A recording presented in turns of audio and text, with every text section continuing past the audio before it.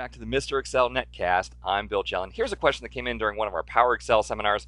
A person said, I get a data set from someone and it has 4 columns, and I go through all the time and add 3 new columns. So basically I'm adding 3 new columns out here, new 1, new 2, and new 3. But he said, what's interesting about this data set is that they repeat the headings throughout the data.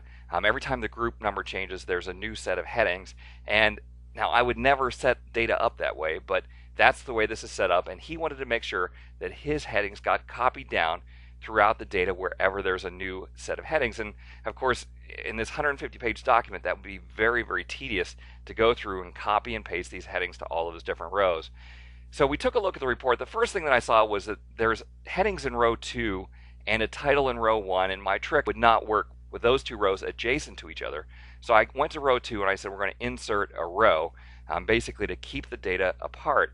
And then I'm going to turn on the AutoFilter. So we'll go to Data, Filter, AutoFilter, and we'll get the little drop-down headings on each of our cells. I asked him, and I said, well, this heading that's here in column B, the customer heading, does that appear anywhere else? You don't have any values in customer B that would just say customer? And he said no.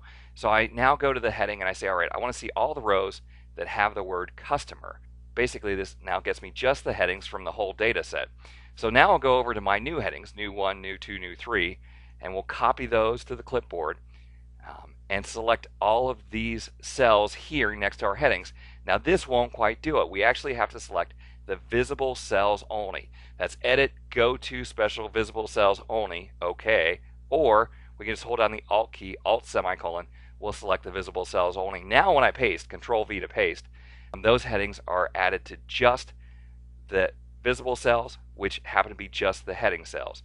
Now we'll go back and ask to see all values. So I'll choose all from the customer drop-down, turn off the auto filter, data filter, auto filter again, and sure enough, we've added the new headings all the way down through our data set. Fairly complicated. If this is something you need to do, of course you can click replay and watch that one again.